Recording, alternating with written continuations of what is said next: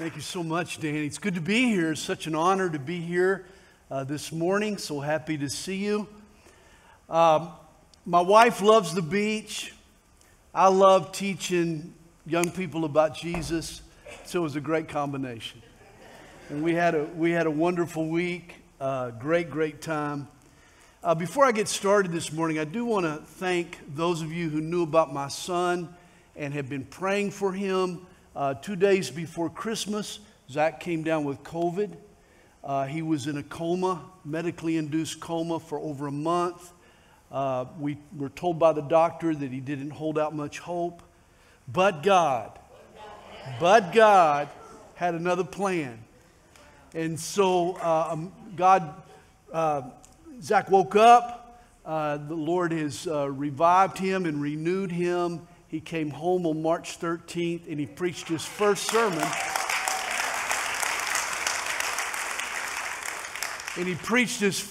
He's a pastor as well. He preached his first sermon on Easter Sunday. Can you believe it?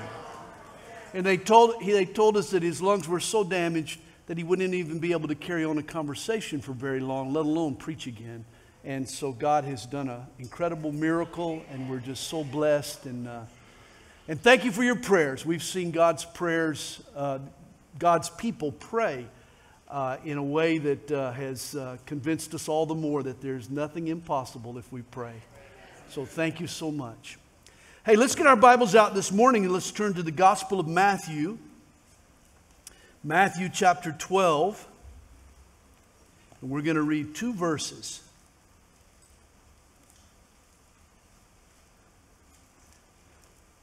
It's always good to be here. We love Pastor Danny and Wendy. You guys are blessed with a great pastor. It's great to meet new friends and great to see old friends. So it's good to be here. Matthew chapter 12. We're going to read 2 verses 20 and 21. The title of my message, A Splint and a Flint. But before we begin, why don't we pray?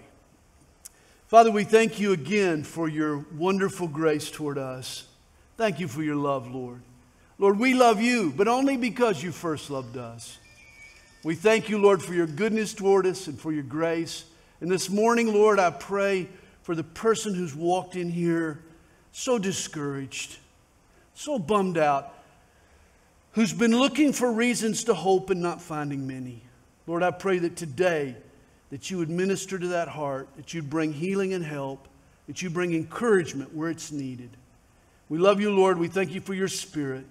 We ask that he work among us today, and we pray it in Jesus' name. Amen.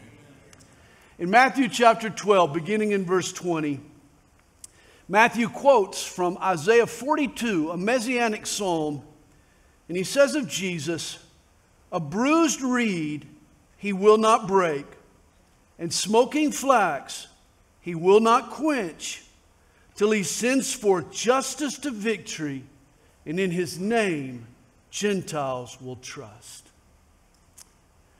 Ray and Carol Lehman reside on the east coast of the United States. One summer, they loaded up their family into a van and they drove to the west coast.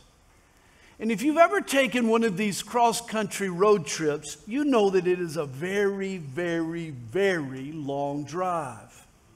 It takes almost forever. And it is especially long when kids are in the car. Well, to break up the trip, Carol decided to have what she called a family kindness day. Each family member's name was written on a piece of paper and placed in a hat. And then everyone drew out a name. The challenge was to be as kind as possible throughout the day to the person whose name you'd drawn. And it was a great idea. All throughout the day, on the road, in the car, at the pit stops, everyone found a kind deed to do for the person to whom they'd been assigned.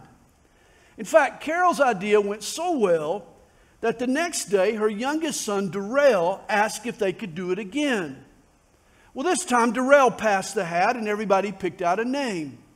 And once again, the family went out of their way to pour out love on their selection. Well, it took until around lunchtime to notice a peculiarity. You see, little Darrell was enjoying an unprecedented amount of attention and love and kindness. Well, after a hurried investigation, it was revealed that Darrell had written his name down on all the papers that he had placed in the hat. Darrell had been hoarding the family's affections. And yet it's understandable, for we all crave kindness and love. Every one of us needs encouragement. Often we're reluctant to pass on an encouraging word for fear of giving the other person the big head. We're afraid of inflating the other guy's ego. Well, author Doug Fields proposes a litmus test to tell if a person needs to be encouraged. He concludes, if a person is breathing, they need encouragement. Life can tear us down and rough us up. It punches us drunk and slaps us silly. The world that we occupy is a discouraging place. Beatdowns occur almost daily. That's why a little encouraging can go a long way. And I've come to you this morning with words of hope. Reminds me of Hall of Fame basketball coach John Wooden. Wooden led UCLA to 10 national titles. And he had a rule on his team. Whenever a player scored a basket, he was required to wink or nod or smile at the teammate who had passed him the ball. Well, once when instructing the team about this rule, one of the new players said, "But coach, what if he's not looking?" And Wooden replied, "I guarantee you he'll look." You see, the coach knew that we're all looking for affirmation. I've heard it said, man does not live by bread alone. He also needs some buttering up. And that's true. All human beings need daily doses of propping up. When I turned 50 years old, my wonderful wife threw me a surprise birthday party. She decorated the house with scores of colorful helium-filled balloons. It added to the festive mood. But afterwards, those same balloons were a source of sadness. For it didn't take long for the balloons to lose their helium. I mean, like the very next day. That next morning after the party, all those fun balloons were nothing but shriveled up pieces of plastic just hanging onto a string. And as pretty as a plastic balloon looks filled with helium, a deflated balloon looks that much uglier. I'll never forget sitting alone in my living room looking at those deflated balloons. And I was asking God, is this a metaphor for my life? Is this a prophecy, Lord? I mean, will the rest of my life be like a soaring balloon or like a shriveled up piece of plastic just hanging onto a string?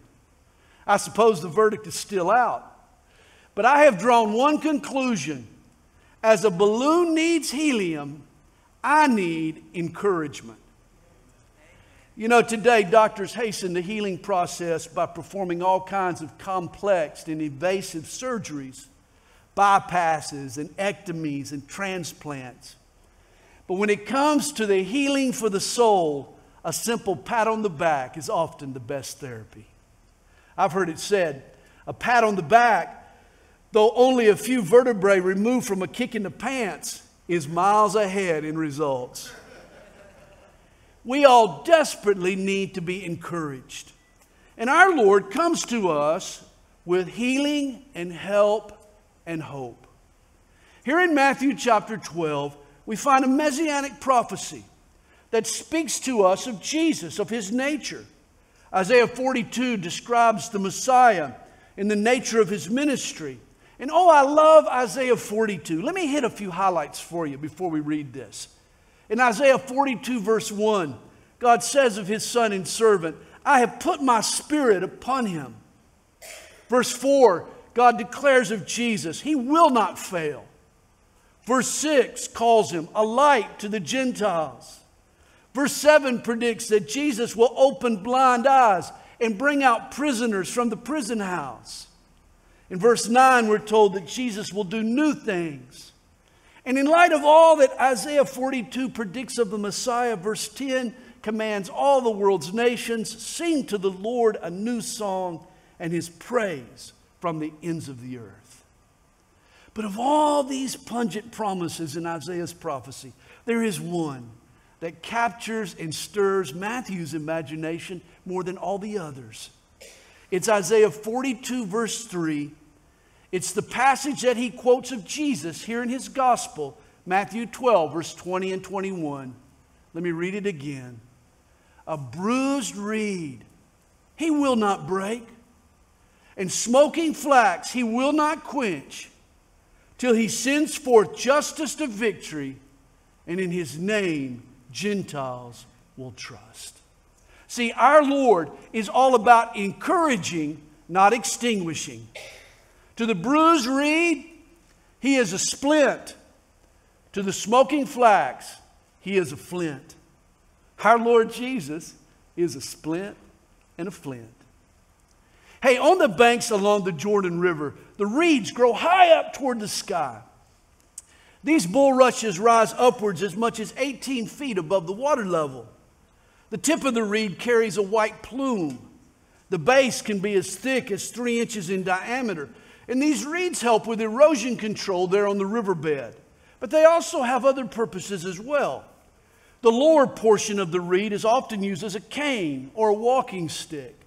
The thinner middle section was used to craft musical woodwinds like flutes. The slender upper portion of the reed was used to carve pens and writing tools. Reeds were almost never used as weapons. And do you know why? It's because they lacked the necessary strength. You remember when Jesus spoke of the authority and the strength of John the Baptist, he asked rhetorically, "What did you go out into the wilderness to see? A reed shaken in the wind?" For unlike John, reeds are flimsy. In fact, a fragile reed swaying back and forth in the wind was a symbol for weakness. And a bruised reed was weaker still. You see, despite its intended use, a reed was useless when the stalk was bruised or crimped. It didn't even require a complete break. Just the slightest little bend in the stalk was enough for it to get uprooted and tossed aside. Since reeds grow in clumps, no one would ever take the time and make the effort to nurture back to health a single crippled reed. That would be a waste. Oh, just throw it away. Go back down to the bulrushes for another. There are plenty of other reeds to choose from. And the same was true of a smoking flax. Flax was used to make cloth. Various fabrics were made from the stalks of the flax plants. A flax is a plant that grows 2 to 4 feet high. It yields these beautiful blue plumes. When harvested, the stalks are dried out. And when the stalks become parched, they're easily shredded into individual threads. The most common use for flax in Jesus' day was as wicks for oil lamps. Dry flax fiber is highly flammable. Place a thread in a bowl of olive oil, just hit it with a spark, and it easily ignites. It burns for a long, long time. The trick, though, was to keep the flax dry. If you moistened it just a little, all it would do is smolder and smoke without really catching fire. A waterlogged wick was of no use. And just like a bruised reed, you threw away a smoking flax. You could purchase dry wicks for a penny a pound. The time and effort it would take to reignite a smoldering wick was a total waste. Oh, just grab another. And here's what I think. I believe that some of you in this room this morning, living here in the 21st century, can best be described by these 2,000-year-old Oriental analogies. For Jesus' words and idioms are timeless. You might not have thought in these terms when you came in today, but as you think about it now, this is how you feel inside. Man, I think I'm a bruised reed. And oh yeah, I feel like maybe I'm a smoking flax. For like a broken reed, you've been damaged. You've been bent against your will. You've been wounded. Your once tall stalk has a break. Your weakness has now become weaker. You feel like the slightest breeze could blow you over. You know you stand no chance in a windstorm. You've assumed that you're no longer fit for the purposes God once intended. You feel like it's over for you. It would be easier for God just to go back down to the riverbank and start over with another reed. And like smoldering flax, you're exhausted. Your enthusiasm and passion for life and for ministry and maybe even for your marriage has been doused with 1,000,000 drops of disappointment. Hope for the future, your willingness to love has been extinguished. And if I could look into the furnace of your heart this morning, I would feel a coldness. I would see a few dying embers of a once roaring fire. Why would God waste time rekindling wet wood? You've assumed He prefers fresh flax. Oh, but here's what we don't realize. Jesus doesn't think the way we think. He's not so utilitarian. Hey, when Jesus builds something, He prefers to start with broken reeds. When Jesus starts a fire, He likes to use smoldering flax. Oh, friend, Jesus hasn't given up on you. Jesus is willing to invest in the bruised reed and in the smoking flax. He refuses to write them off or abandon either. He cares deeply for them both. Time used and effort spent, nurturing and healing provided is never a waste. Listen carefully. There are no throwaway people in the eyes of Jesus. Once I saw a movie about a long shot racehorse. And there's a scene where the old horse trainer, he saves an injured thoroughbred from a bullet in the head. Later he's asked why. And I love his reply. He said, "You don't throw a whole life away just because he's banged up a little." Please listen to that. I'm going to read it again. You don't throw a whole life away just because he's banged up a little. You see, this is what Jesus is saying in our text. And it's not only true of old horses, it's also true of banged up people. Certainly, God created mankind to be far different than we turned out to be. When He scooped out of the ground that handful of dust to make the first man, He had perfection in mind. But then sin entered the world, and life got hard, and we got hurt, and people got banged up a lot. But Jesus doesn't scrap the damaged goods. He doesn't haul us off to the landfill. Oh, it would be easy for Jesus to toss aside the bruised reed and the smoking flax, but that's not in His nature. See, that is not how Jesus treats people. As far as Jesus is concerned, there are no disposable people. Jesus is a huge recycler. Do you know this? Hey, Jesus started recycling long, long time ago. He redeems and restores and reconciles and revives. These are all Bible words. Jesus breathes new life into exhausted lives. He still has plans for bruised reeds and for smoking flax. And isn't that how He treated people while He was here on this earth? I mean, the Gospels are full of such examples. Think of the woman taken in adultery. I mean, this gal had been in more laps than a napkin. In fact, she was being exploited not only by the man she slept with, but by the Pharisees who had arranged this tryst to trap Jesus. This gal was a pawn in their move to checkmate the Savior. Talk about a bruised reed. Yet Jesus, the only person in the crowd qualified to cast a stone, didn't. There was no malice in His voice. "Neither do I condemn you," He said. "Go and sin no more." How many times have we replayed those words in our own heads when we were guilty? Let's not forget them when the rocks are in our hands. Our Lord, He never broke a bruised reed. Think of Zacchaeus, the short guy with a long list of sins. He was an enemy collaborator, a swindler to boot. He sold out his countrymen to strong arm for Rome. And Jesus spotted Zach up a tree. What a fitting place for him to be. In a proverbial sense, Zacchaeus lived his whole life out on a limb. But Jesus called him by name, invited himself to Zach's house for dinner. Zacchaeus had burned his bridges and had given up hope. He was a smoking flax if there ever was one. But the favor he felt from Jesus relit a spark in his cold soul. The compassion of Jesus helped this little man stand tall again. Restitution now had a reason. Just think of the Gadarean demoniac. When Jesus cast the evil spirits out of him, they immediately entered the herd of swine. They went hog wild. The demon-possessed swine, they ran down the slope into the lake.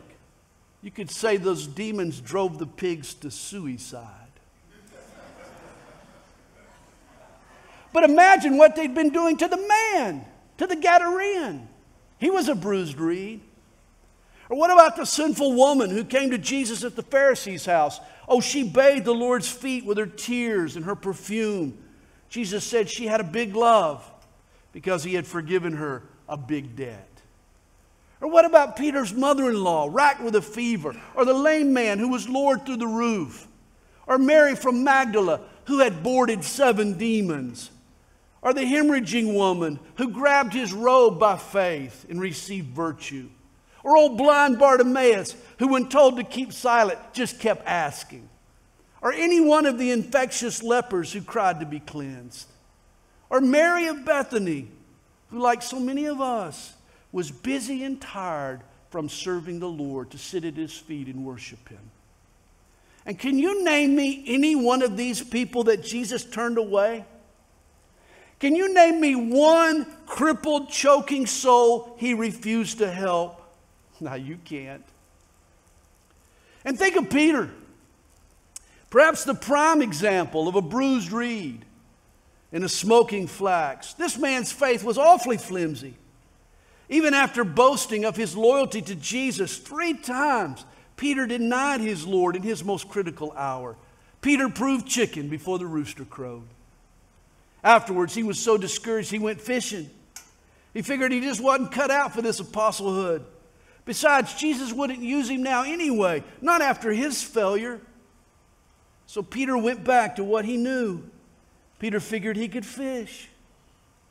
But by the lake, on the beach, the risen Lord came to him and renewed his calling to a discouraged Peter. Jesus told him, "Feed my sheep." Hey, these are just a few examples of God's grace in action. Realize our failure is no greater than Peter's failure. And yet Jesus didn't forsake Peter, and he's sure not going to forsake you. Jesus doesn't bail on failed followers. I love Psalm 136. 26 times in 26 couplets, the psalmist repeats the phrase, "His mercy endures forever." It's as if he's trying to ram it into our heads.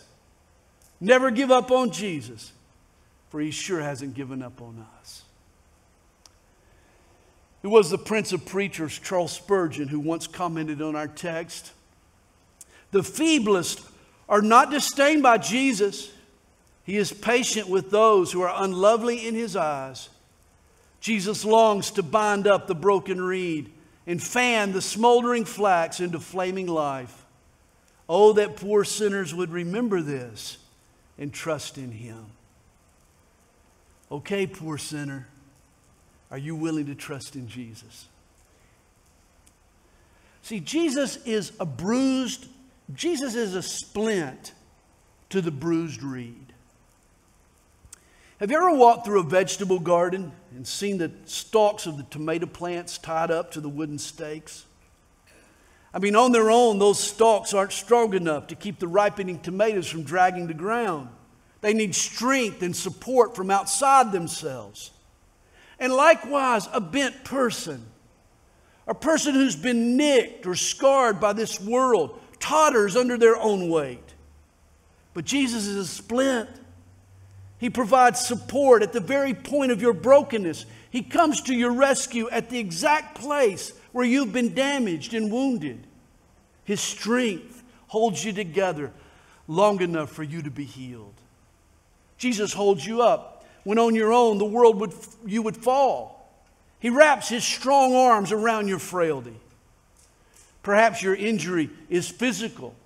Maybe it's emotional or relational or even spiritual. Doesn't matter. Jesus promises to be your splint until you grow strong again. Maybe you've been betrayed by a friend. Now it's difficult for you to trust another person. Maybe you've loved someone and were rejected, and you're reluctant to love again. Maybe your marriage is wounded. You're worried your relationship will never be as strong as it once was. Maybe you've embarked on a job or a ministry opportunity that didn't go so well. Now you doubt your gifts and your callings. You're suffering a crisis of confidence. You're a bruised reed. But realize, friends, Jesus gives himself to you. He comes to you and wraps himself around you at your point of weakness. What greater gift could he give? You know, the strategy we hear today in the business world is play to your strengths and minimize your weaknesses.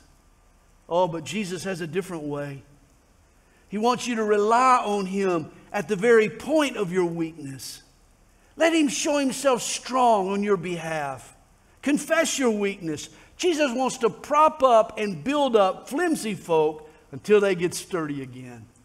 In the words of our text, he sends forth justice to victory. Jesus is a splint to the bruised reed. And make no mistake about it, he's also a flint to the smoking flax. You know, Bears Grylls was the star of a show called Man vs. Wild. It was one of my boys' favorite TV shows. And then Bears ended up with a new survival show called Get Out Alive. It was one of my wife's favorite TV shows. I've watched a lot of Bears Grylls over the years. And one thing I've learned about surviving in the wild is that you need flint. For with that small piece of flint, you can kindle a fire. And with fire, you can cook, and you can boil water, and you can stay warm, and you can dry clothes. Life is easier with fire.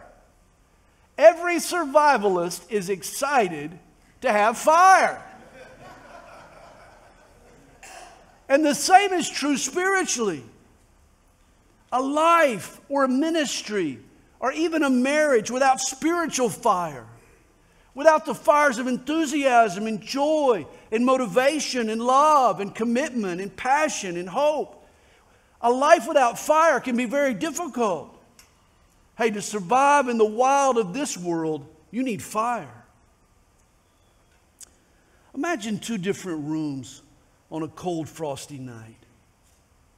The first room has a roaring fire in the fireplace. The family's all gathered around the hearth. Everyone enjoys the smells and light and warmth of the fire. But now picture in your mind another room. On this chilly night, the fireplace is empty.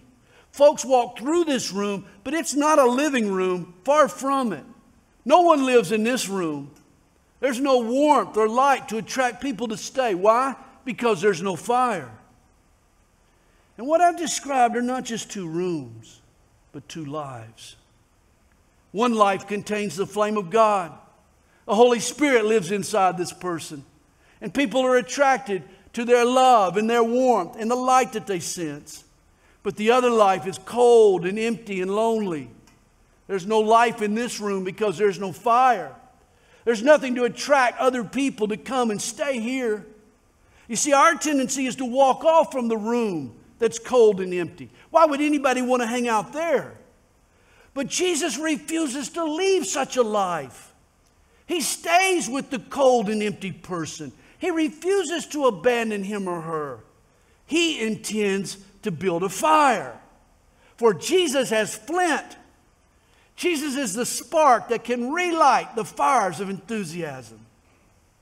You know, at times it's hard to start a fire. You have to prime it, show it some patience, be persistent with it. But those are all tasks that Jesus is good at. He is an expert at rekindling fire.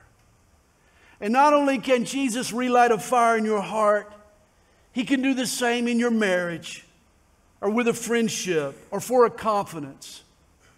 Jesus will take smoldering kindling, just a flicker of a flame, and he'll fan it back to a full-blown blaze. Jesus can reignite a ministry that had nearly died out. He can revive the dream or the vision that had almost faded. He can reestablish a respect smothered by failure. Jesus specializes in rekindling burned out people. Do you remember what John the Baptist said of Jesus? He will baptize you with the Holy Spirit and with fire. Jesus is the Lord of the spark. He fires up new life.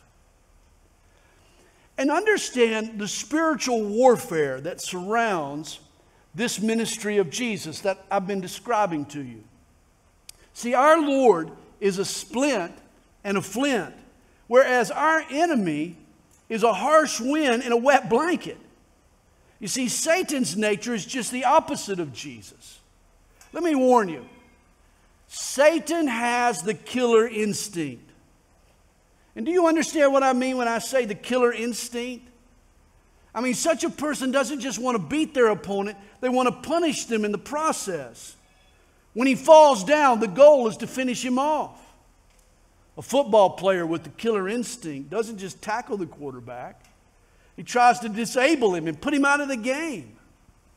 And Satan has this kind of killer instinct.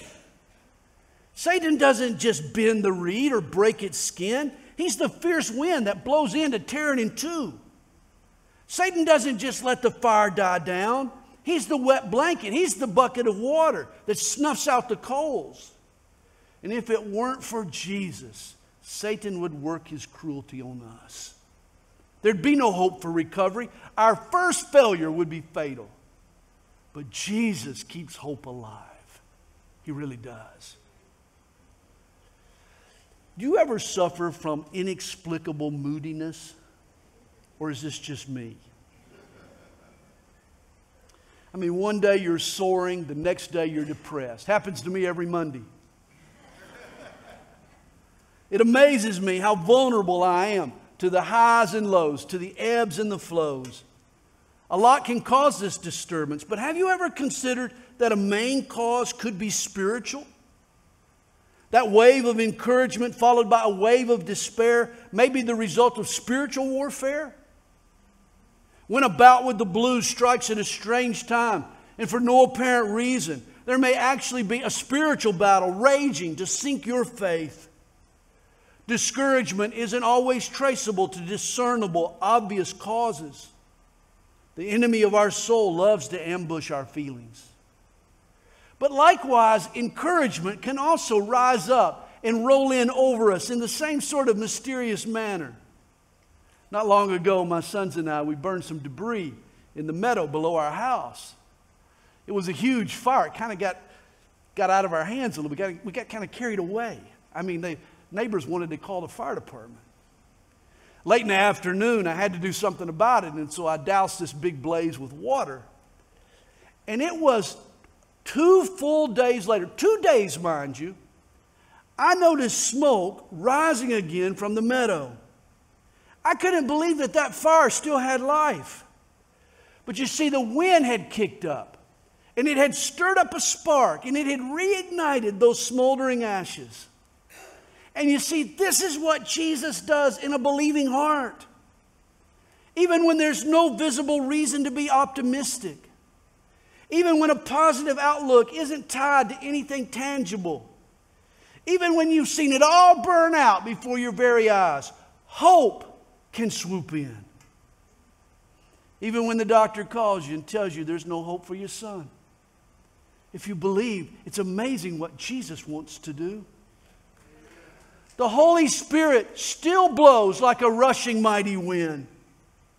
He's dispatched from the throne of grace, and the Spirit of Jesus comes to us like a splint and like a flint.